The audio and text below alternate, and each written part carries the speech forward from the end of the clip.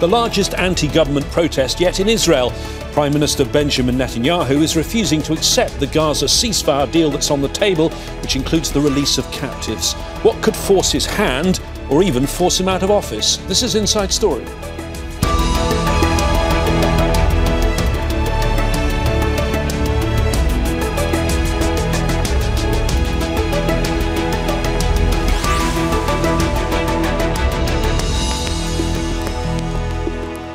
Hello again, I'm James Bays. Calls for a Gaza ceasefire are growing louder in Israel. As many as 750,000 people came out in major cities on Saturday, demanding that Prime Minister Benjamin Netanyahu agree to a deal to bring home the remaining captives. But he remains defiant, insisting the war will continue until Hamas is eliminated. So what will it take for Netanyahu to sign an agreement? Could pressure from Israel's allies, including the US, make a difference? We'll explore all these issues with our panel of guests who join us in just a moment. But first, this report from Katia Lopez-Hodayan.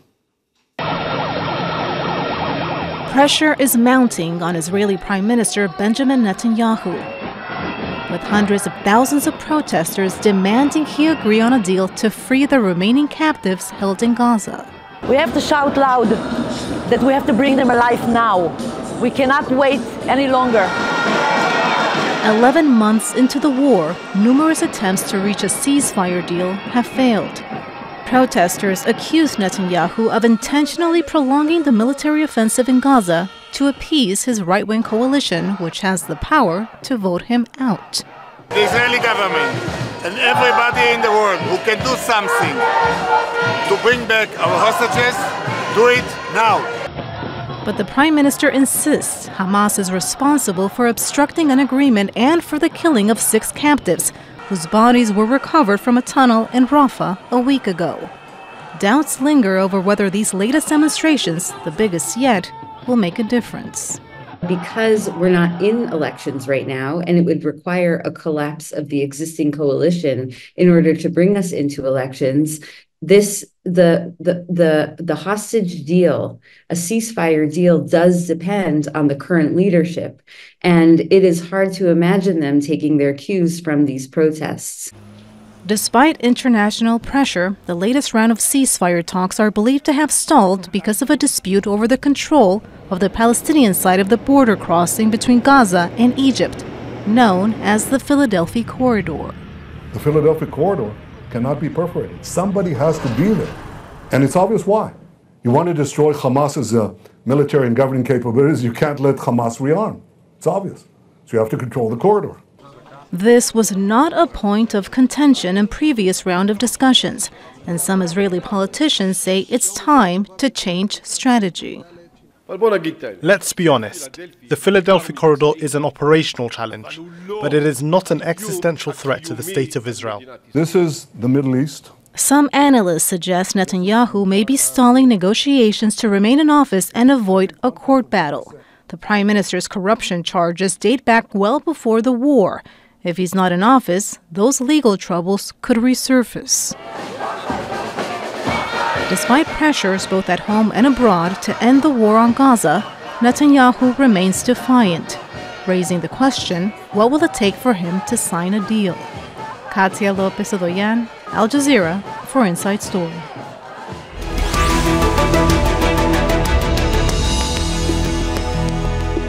Well, let's bring in our guests today. Joining us from Tel Aviv, we have Dan Perry, author of Israel and the Quest for Permanence. He's a former regional bureau chief for the Associated Press.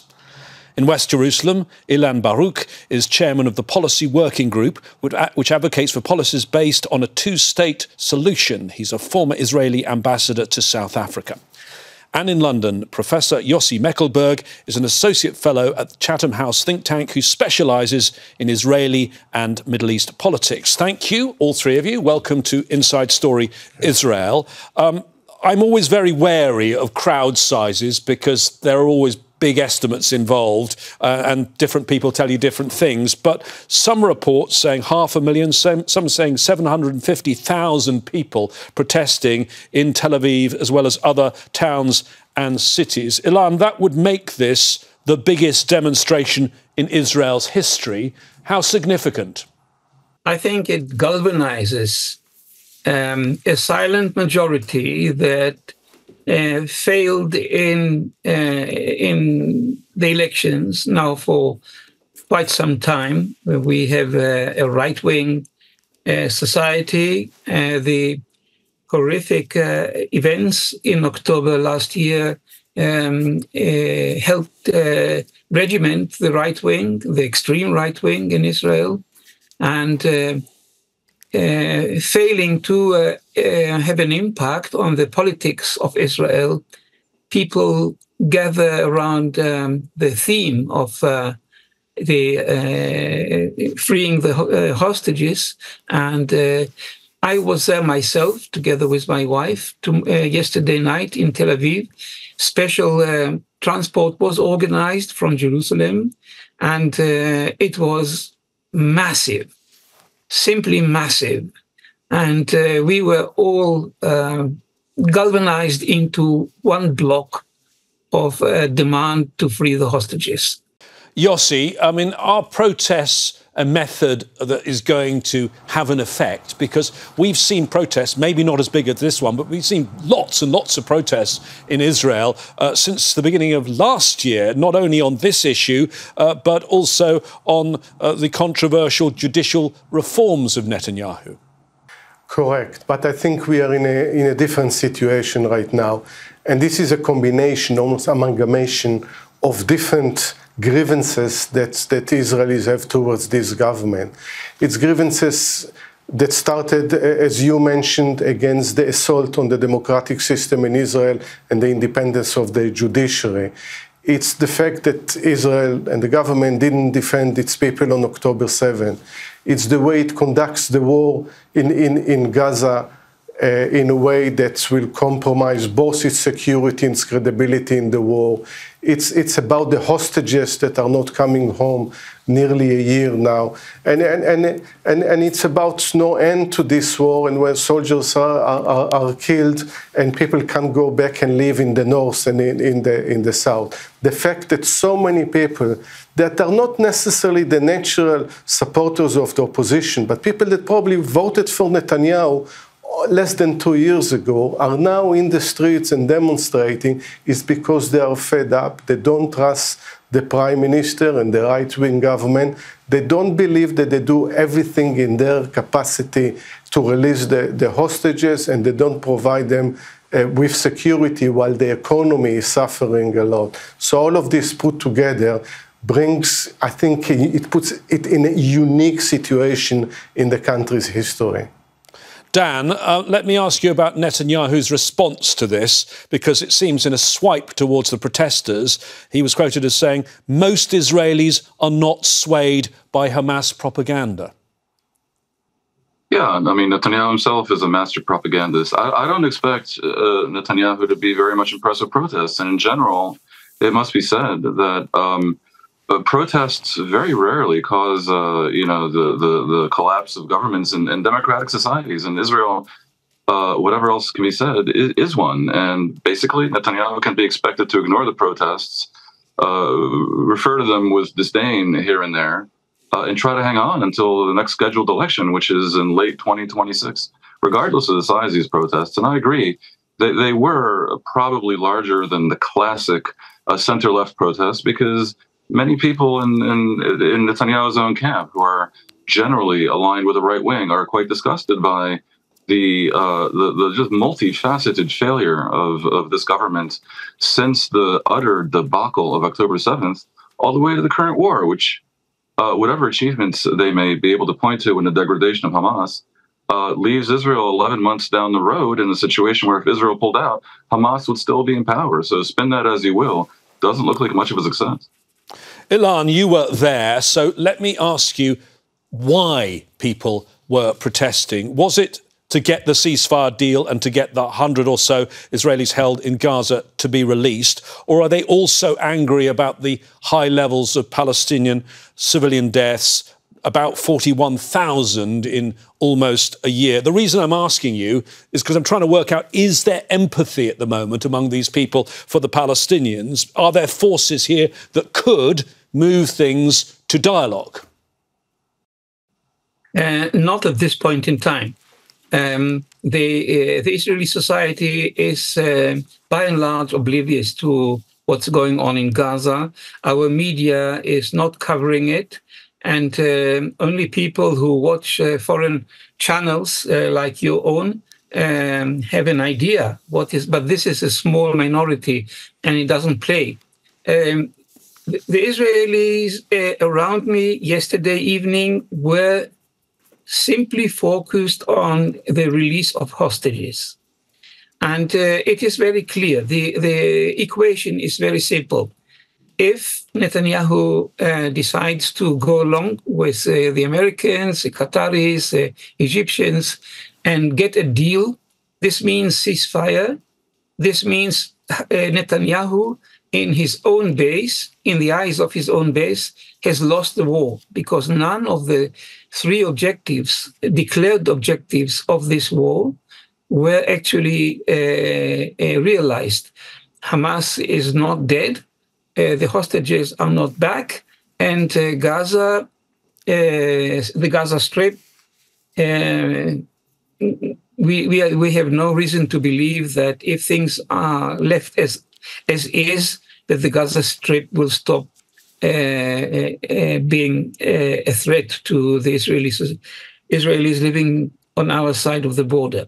So what people expect is, regardless of what is going on in Gaza, regardless of the political ramifications for Netanyahu, end the war, bring back the hostages. If they persist, and if at the same time the international community persists, mainly the Americans, then we might see a movement on the ground. Dan, let me ask you about the roles of the families of those who've died and those who have been held. How important are they in mobilising these mass protests, would you say? They're extremely important because they provide a human face, and that's how our societies work. I mean, some of these families have become basically celebrities, and they're very, very good at presenting their case, and some are very telegenic. And they're so passionate and determined, and the tragedy that they've endured is something almost anyone can connect with. So, yeah, it is effective in creating these protests. But at the end of the day, what has just been said is also very, very true. If Israel does the deal that's on the table, Hamas has not changed its basic perspective for many, many months, which is end the war, pull out of Gaza, leave us in power, again, degraded, but still in power, get back your hostages. That will look like a defeat for Israel. And in a way it would be, but the fly in the ointment of that argument is that if Hamas is still in a position to stay, to remain in power, if Israel leaves, creating a vacuum, that's partly because of Israel's own policy of avoiding any discussion or any planning for a day after scenario where there's an alternative to Hamas in Gaza. And an obvious candidate would be a reframed, rejiggered, rejuvenated Palestinian Authority. But Netanyahu has not been able to go an inch in that direction because the extreme right that holds the government by the neck has threatened to bring him down, and those threats are credible. So Israel is in quite a pickle where no matter where it goes, it's going to look like it failed in the conduct of the war. Now, they certainly, punished Hamas. And by the way, the 41,000 figure includes Hamas militants. So it's not all civilians, but a lot of civilians have been killed as well. And there is in Israel some introspection about that. But also, I have to add a considerable degree of disbelief in the numbers coming out of Gaza. And also something of a disappointment in the world community that seems to not understand what Israelis believe is true, which is that civilians are dying because Hamas uses them as human shields, hides beneath them, and wants them to be killed because that is good PR for them versus Israel. OK, Yossi, all of these people want a ceasefire. Netanyahu is not accepting a ceasefire. Now, his stated reason is the control of the Philadelphia corridor. That's the 14-kilometre buffer zone that's inside Gaza on the border with Egypt. Now, these negotiations have been going on for a very long time. That didn't seem to be a problem some months ago for Netanyahu. It was not a problem when President Biden announced that Israel had proposed a deal back in May. It wasn't a problem even when this deal, the proposed deal, was endorsed by the UN Security Council. What do you make of the Prime Minister's stated reason for opposing this ceasefire? This is exactly what most people don't think, that is a real reason for Netanyahu not to accept a deal. We're not so sure where Hamas stands on a deal, but at least the Israeli people want to see that Netanyahu is doing his best. And when every time there are new conditions in the Philadelphia corridor, all of a sudden came as the reason or the excuse, as many see that, of not sealing a deal, then we are allowed to be suspicious that there are ulterior motives, and the ulterior motive is for Netanyahu to stay in power as long as possible. It's closely connected and related to his corruption trial that is ongoing already and deliberated in an Israeli court for 4 years. He delays even giving evidence. But don't take my word for it. Take the word of the defense minister, Yoav Gallant, who is not exactly a dove, that says hostages first and then we'll deal with the security of Philadelphia. Or take the Philadelphia corridor, or take the word of the chief of staff and the former chief of staff, Benny Gantz and Gadi Eisenkot, that are not, again, exactly lefty. They're saying that you can deal with it later, but for Israel, the most important issue, as the protesters yesterday in Tel Aviv and in other places kept saying, hostages first, because this is part of the ethos of the Israeli society. This is part of the ethos of the IDF. It's also a Jewish ethos of making sure that hostages are coming back and returning, and they're doing everything in their capacity to return them. And if this is not the case, everyone is suspicious that, yes, Netanyahu has an ulterior motive. OK. Ilan, you heard Yossi there say there may be political motives. I'd like to come back to that in a moment. But first, just examine one other point that I've heard some people saying, because Netanyahu is talking about the Philadelphia corridor, that's the buffer zone near Egypt. He also wants to keep the Netzarim corridor, which is one bisecting the Gaza Strip. I've heard some suggesting there might be a hidden grand plan, that he wants to keep the Gaza Strip divided, perhaps a little bit like the West Bank, with fortification corridors and buffer zones, you know, a sort of Swiss cheese like the West Bank, rather than the one contiguous Palestinian area. Do you think there's anything in that?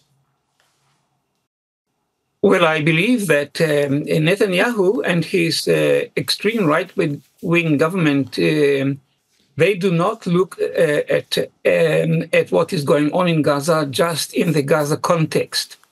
And some people on the very right wing discuss resettlement, or taking the disengagement of 2005 back into history. So you mean some people are saying they will kick Palestinians out of Gaza or bring back Israeli settlements inside Gaza? At least bring back Israeli settlements. But I think there is something to look at beyond the context of Gaza, and that is the West Bank.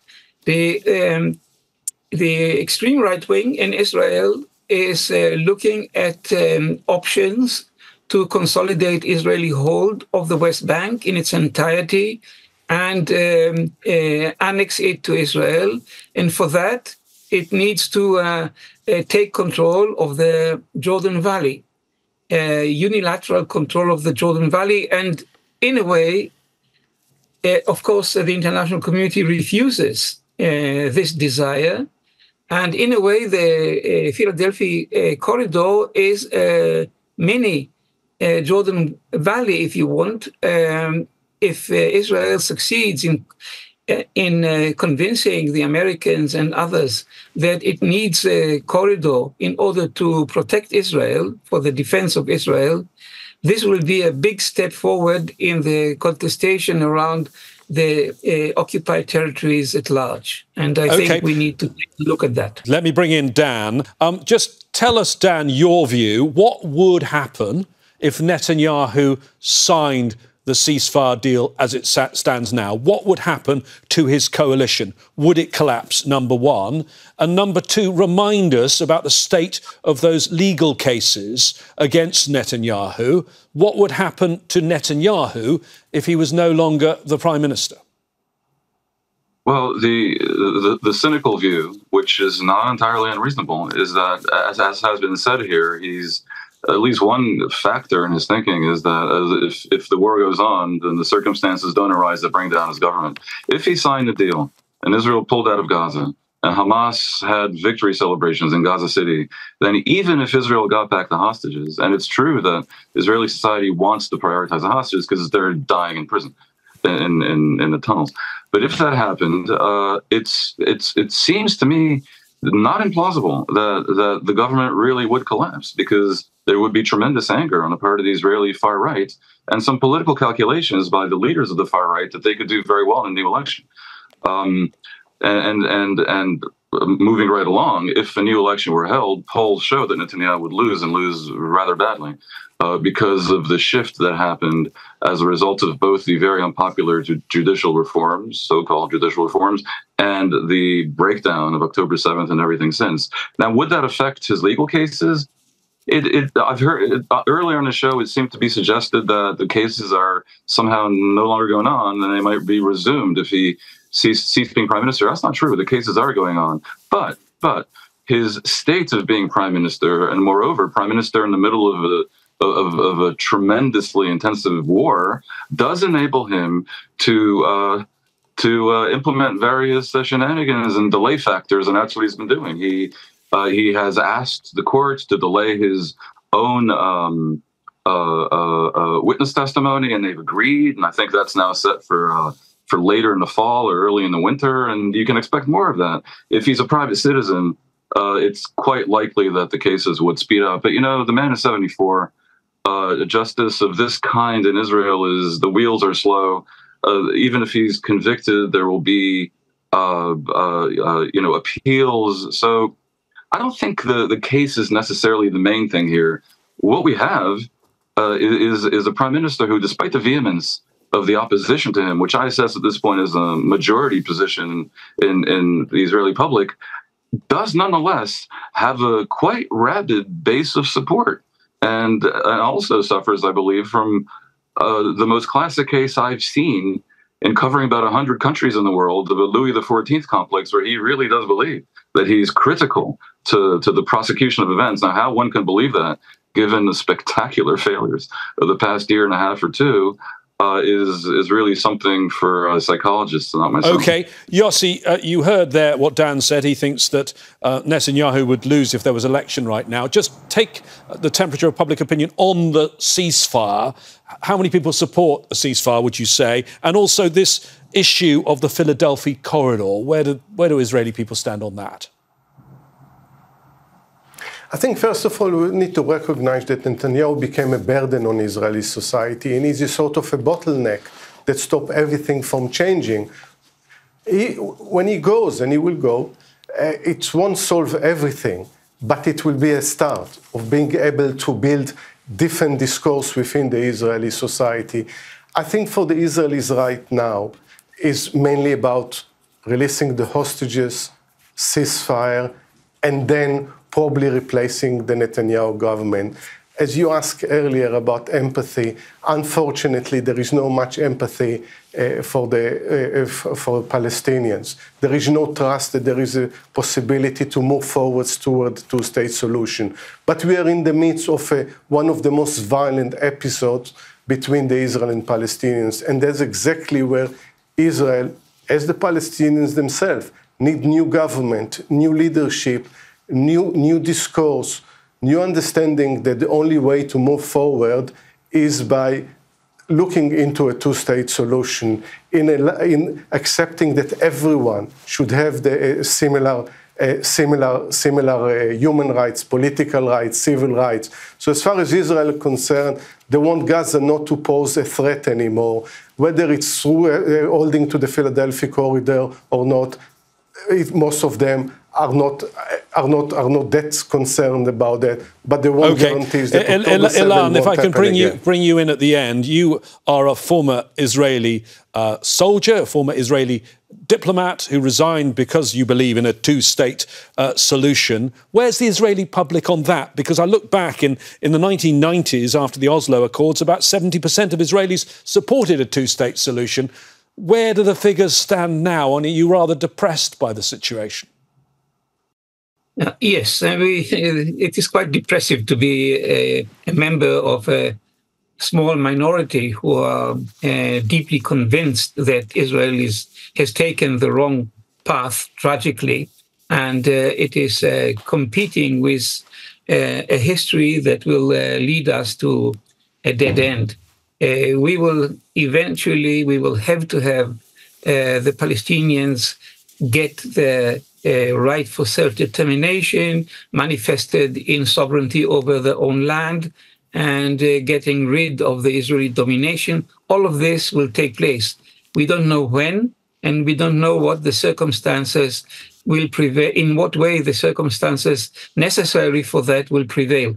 But we are determined to play whatever humble role in it to see the transformation taking place, and we will be back to the game. OK. Dan, finally, you are a former journalist, so I'm going to ask you to make a prediction, as journalists often have to do. What could change things? What is Netanyahu's biggest vulnerability? Briefly, please. His biggest vulnerability is if the Americans lose patience and cease sending munitions and cease their the veto at the UN Security Council. That would be a game changer. I doubt it's going to happen. Certainly not before the U.S. election. Quite possibly not even after. But you never know. The other vulnerability is, you know, life kind of goes on, and there are rules in Israel. And if he fails to pass a budget, then the government will collapse, and there will be elections by March, I believe, of 2025, and that actually could happen because of things that have nothing to do with the war and have everything to do with Israel's other myriad problems, in particular what to do about the ultra-Orthodox community that refuses to serve in the military and presents many, many other challenges. This budget thing actually could be the deus ex machina that fixes the problem. Thank you, Dan. Thank you, gentlemen, for joining us on Inside Story Israel. Our guests were Dan Perry, Ilan Baruch and Yossi Mekelberg. Al Jazeera's coverage of the war on Gaza and the situation across the region continues here around the clock. You can catch the latest on your phone with our app or by going to aljazeera.com. We want to hear from you too. Post your comments on our Facebook page. That's facebook.com/AJ Inside Story. Or you can use X, where we are at AJ Inside Story. From me, James Bays, and the team here in Doha, bye-bye for now.